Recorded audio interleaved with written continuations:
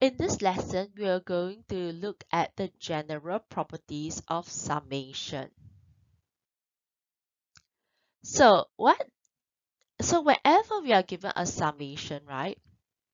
So you always have the lower limit and the upper limit. So this tells you which term you start off with and what you end off with. Okay, and you need to add all the terms up, right? So how many terms are there when you do this summation? Well, to find the number of terms, you will take n, okay, the upper limit, minus m, the lower limit, then plus 1. Recall that we have this term here. So just now our example was r equals to 1 and 5 and 2r minus 1. So basically it says that we are going to add up u1 plus u2 plus u3 plus u4 plus u5. Okay, so in other words, there are 5 terms here, right? And why are there 5 terms? Well, it is because you can do it by taking 5, which is n, minus 1, which is the m here, plus 1, which is 5. So therefore, there is 5 terms. Okay, you might say that, oh, it looks obvious, right? Because whenever you start off with r equals to 1, okay, you know that from 1 to 5, there are 5 terms, okay? But sometimes, maybe let me give you an example. So I have 5r equals to 0 and I have ur here. So how many terms are there? Well, in this case, you have u0 plus u1 plus u2 plus u3 plus u4 plus u5. So there are a total of 6 terms. Okay, if you were to use the formula that I've written here, it is basically going to be 5 minus 0 plus 1, where you will get 6 terms as well. Okay, so this formula is given so that it's easy for you to find the number of terms, okay, in the summation if you do not start off with 1. Okay, next let's look at this. So if c is a constant, then the summation of this is simply equals to n minus m plus 1 times c. So let me explain what I mean. Okay, so by giving an example first, all right? So what I'll do is let me, okay, so now let's have this example. So r equals to 1 and 5, and c is any constant, right? So maybe I'll use the constant 10. Okay, so if you have to look at this here, does 10 has any r in it? No, right? So it means the first term there's no r to sub in. So the first term is 10. When r is 2, the term is also 10. When r is 3, it is still 10. All the way until the fifth term, it is also 10, right? So basically, what we are doing now is we are basically adding 10 plus 10 plus 10 plus 10 plus 10, right? So this is U1, this is U2, this is U3, U4, U5. They are all constant, right? So C is a constant or 10 is a constant. So it won't change no matter what your value of R is. Okay, so in other words, right, you are basically going to add the constant uh, 5 times for this example here, right? Okay, because there are 5 terms. And if you have n minus m plus 1 terms here, then you are going to add c. So in this example here, you have n minus m plus 1 term, right? And um, you are basically adding c by n minus m plus 1 times. And it will be simply equals to n minus m plus 1 times c. All right? Okay. All right, next let's look at 3. So if I have UR here, okay, so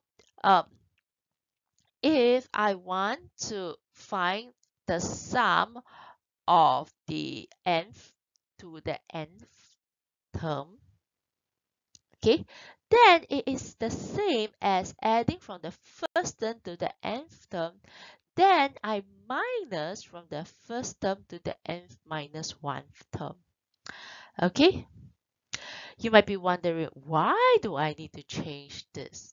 Okay, this is because there are many useful results that you'll be using for summation, and these useful results or these formulas that you have always start off with r equals to 1, and that is why we often need to change it to start from r equals to 1.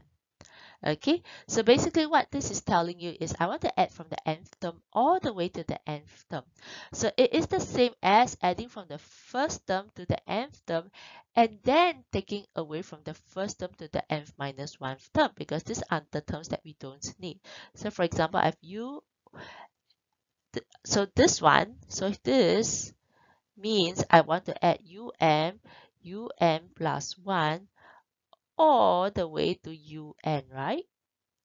So it is the same as adding u1 plus u2 plus u3 all the way to un minus 1 plus un plus un minus 1 plus dot dot dot all the way to un. Then I minus away these terms because I only want these terms here, right? From un all the way to un. So I just need to minus away these terms here. Okay, and these terms here from u1, maybe I should write in a bracket. So basically the addition of these terms, so these terms here are basically represented by this summation here. First term to nth minus 1th term. Okay, so I want you to remember how to break this down if you need to start off with r equals to 1. So you go from 1 to r first, so 1 to n here. So this and this are the same. Then this is 1 less than this one here. All right, so this and this here is 1 less because I do not want the term before r equals to n. So I need to subtract everything from 1 all the way to n minus 1th term. All right. Next, let's look at this. So if I have a constant term multiplied by a function containing r, then I can put the constant term outside, meaning that I have this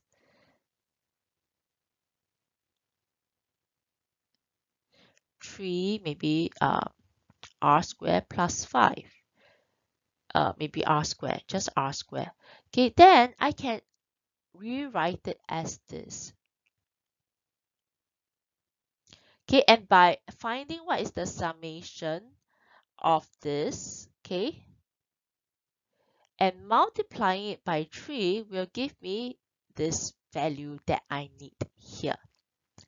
Take note, C must be a constant, or basically it must not have any R in it, okay? Because if you have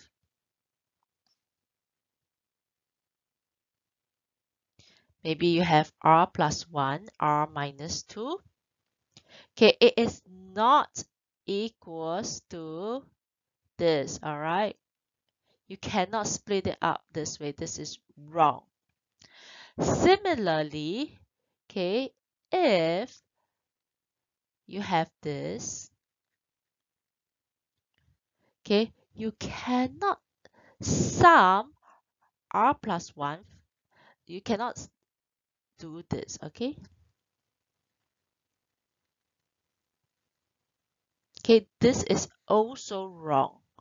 Okay, you just need to put in a few examples, maybe starting from m equals to 1 to 2. You'll notice that it doesn't hold at all. So remember, if C is not a constant, just leave it as what it is. Okay, so in other words, right, if this is R, okay, so if this is R and C has no R in it, then you can bring it outside. But once it has some R in it, you cannot split it, it must remain here. You cannot split it into two summation, neither can you split it this way. All right, remember this.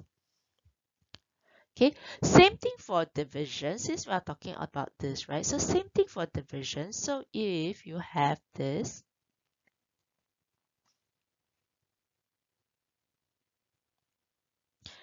it is not equals to summation of r plus 1. Okay, this is not correct. Don't do this, okay? So be careful. So take note of these, okay, common mistakes that people make. So this is a common mistake. This is a common mistake for uh, multiplication and division. You cannot split them up into individual summation signs. Okay, but let's look at results 5. Okay, but when it is plus and minus, or when it is addition and subtraction, you can split them up into, you can split the summation signs up. So what I meant is this. So for example, if I have summation of r equals to 1 to 10, and maybe I have 3r minus 1. Okay, I can split it to r equals to 1, 3r minus 1. Okay, I can split it up. If I have a plus here, I can also change this to plus. So I can split it up into this way, this manner. Okay, so in other words, just remember, when you have addition or subtraction, you can split the summation up. Okay, and here, okay, so you can split it up. Okay, if I want to apply this part to part 4, I can further split it up into